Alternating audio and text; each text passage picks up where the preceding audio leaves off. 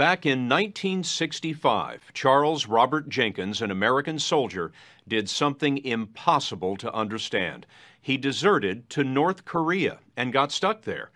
For 39 years, 6 months, and 4 days, he was trapped in a bizarre Stalinist state, hungry, suffering, told by the government how to live, what to read, and even when to have sex. Never before has an American lived among the secret Koreans so long and escaped to tell the tale. When he deserted, Jenkins essentially stepped off the world. He hadn't driven a car in 40 years, didn't know what a Big Mac was. As we first reported last year, Jenkins told us he'd never heard of 60 Minutes, but he hoped to get his story into Life magazine, which stopped publishing as a weekly in 1972. Tonight, Robert Jenkins tells his story, an American Rip Van Winkle who one night crossed a minefield into a nightmare. Thinking back now, I was a fool. If there's a God in heaven, he carried me through it. Robert, if God in heaven carried you through it, you ended up in hell. That's it. Yeah, I got my punishment. That drawl is pure North Carolina, where Jenkins grew up in a large but poor family. He dropped out of high school and joined the military. In 1964, he volunteered for a second tour on the hostile border between North and South Korea. He was a sergeant, a squad leader, but had been thinking about deserting to the North. On a sub-zero night, he downed 10 beers and led his men on his last patrol. Well, I told him I heard something, and I'd be back in a few minutes. I was going to check it out. And I left, and I started walking. Started walking north. You abandoned your troops. Yes. I realize that now. If any of the men from that squad are watching this broadcast, what do you say to them? I apologize for leaving them. They had faith that I would take them through, but I betrayed them. He told us he betrayed them and his country because on the border he was being asked to lead more aggressive, provocative patrols, and that scared him. He was also hearing his unit might ship out to Vietnam. Instead, he walked through the night and surrendered to an astonished North Korean soldier. Jenkins was 24. Did you think you made a mistake? Yes. You have made a mistake. I made a lot of mistakes in my life, maybe, but that was the worst mistake anybody ever make. That's for sure. What was Jenkins thinking? Well, he told us he was no communist sympathizer. He imagined that the North would send him to Russia and the Russians would trade him to America in some sort of a Cold War swap. Nice plot for a novel, not the script the North had in mind. Jenkins joined the North's collection of American Army deserters. Believe it or not, there were 3 others already living there. He shared a house with Larry Absher, Jerry Parrish, and James Dresnock. Dresnock told me, "You're here, you'll never leave." Then, as now, North Korea was a totalitarian state straight out of the pages of George Orwell. The dictatorship of Kim Il-sung imposed complete control of body and mind. So here you are, 4 American soldiers in a house in Pyongyang. What are you doing all day? Study. Studying the teachings of Kim Il-sung. Korean political officers called leaders forced the Americans to study Kim's writings 8 hours a day for 7 years. They memorized it in Korean, a language they didn't understand. And even now, the words lie on his memory like a scar.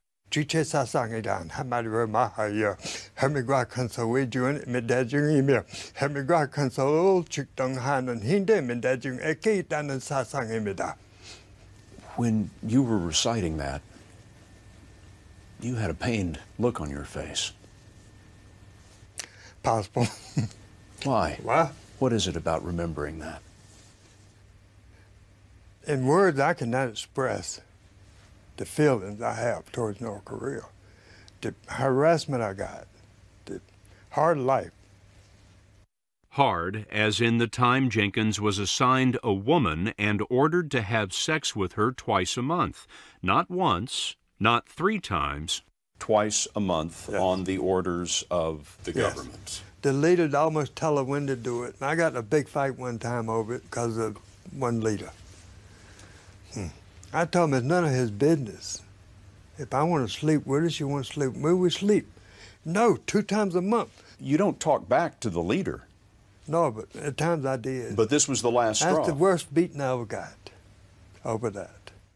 But even that beating wasn't as bad as the day that someone noticed Jenkins' tattoo with the words U.S. Army inked into his forearm below crossed rifles. What happened? They cut it off. They held him down and cut with scissors. No anesthetic. It's hell. Jenkins wanted to believe he was still in the Army, but now the North Koreans had cut the words right out of his flesh. Like I say, you get used to it. It's really in the details that you start to understand just how bad his life was. Jim Frederick is Time Magazine's bureau chief in Tokyo and co-author of a book that Jenkins published in Japan. Much of it deals with Jenkins' description of his struggle to survive the pervasive poverty of the North. He never had any heat, or, well, when we had heat, we had to stoke the boiler ourselves. He had an apartment, but the toilet didn't flush. You had to flush it by hand, and it didn't really have a septic tank. It had a pipe, an outlet pipe out the back, and so rats would come up all the time. And consider the Americans were being treated better than most North Koreans because the government was using them, posing them in staged propaganda flyers, forcing them to teach English to military cadets and would-be spies. You coward. And Jenkins was ordered into the movies. That's him as an evil American in a bad imitation of Hollywood. Jenkins' family got a copy of this movie from a reporter 32 years after he disappeared. Pat Harrell is Jenkins' sister. What did you say when you saw that face on the screen? It was the first ray of hope that I'd actually had in all those years that, yes, he is alive. He looked well. And back in North Korea, Jenkins was touched by a ray of hope of his own. In 1980, after 15 lonely years, his leaders brought a 21-year-old Japanese girl to his door. Well, I put it like this. I looked at it one time, I won't let it go. She was Hitomi Soga, and she had been kidnapped in one of the most bizarre intelligence operations in modern history. North Korea was abducting ordinary Japanese citizens and forcing them to teach Japanese to North Korean spies. In 1978, Hitomi was kidnapped by North Korean agents on this road on Sado Island, Japan. She was shoved onto a boat and disappeared.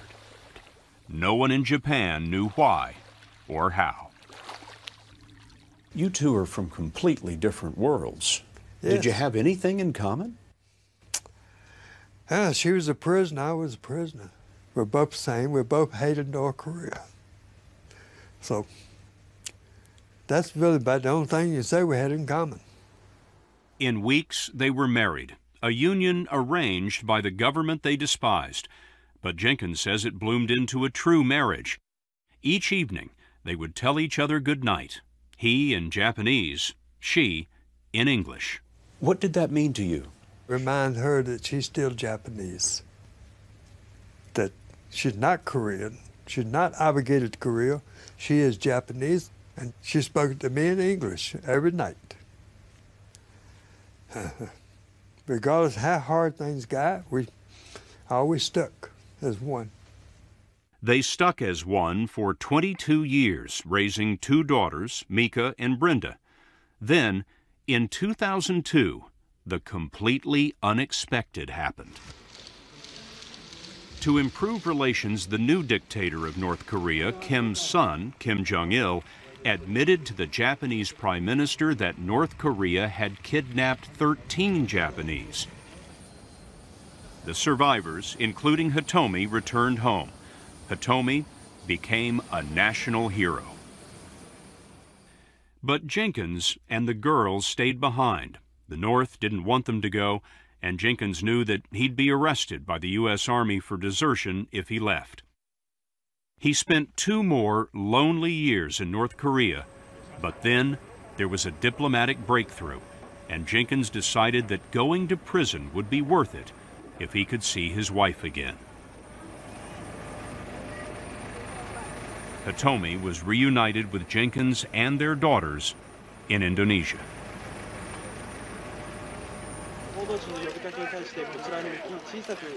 In September 2004, Sergeant Jenkins reported for duty at a U.S. base in Japan. It appears that no deserter has ever come back after being gone so long. How did it feel to be in uniform again after 40 years? Felt good. Felt good? Why so? I correct my mistake. I come back. And big and brother, they never seen me. They never saw me in uniform, and I didn't think they ever would. He pled guilty to desertion and aiding the enemy and was released from the brig after 25 days. I paid my debt to society. I don't expect people to run up me and hug me and kiss me. I don't want them to. Do you think of yourself as a traitor? No. If I was a traitor, I wouldn't have come back. We asked Jenkins what amazed him the most about the world since he'd left it in 1965. He'd never laid a hand on a computer, much less been on the internet. He told us he was surprised that there were so many women in the Army, that there were black policemen, and as he put it, you can't smoke anywhere anymore. You know, I'm curious. Did you know that men landed on the moon? Yes. You knew that at the time? I was told that by the Korean. One of the officers, they wouldn't say what country. They said, but they said, Udnahan, some country landed on the moon. They wouldn't tell you it was the Americans who landed on the moon, but they told you somebody was on the moon. Today, Jenkins has landed on Sado Island, Japan, not far from the spot where his wife was kidnapped. But before he came to the family farm, he had to know that Hitomi's love flowed from freedom, not slavery. I told her, in North Korea, it's one thing. This is Japan. You're still young. If you wish for me to go, I'll go. You volunteered to dissolve the marriage? Yes. And she said what? No.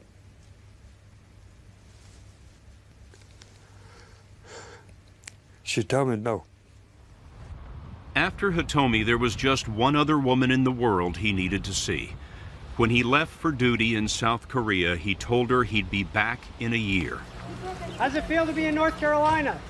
Last summer, Jenkins visited North Carolina, where, at the age of 91, his mother had lived long enough to see her son come home. Mama.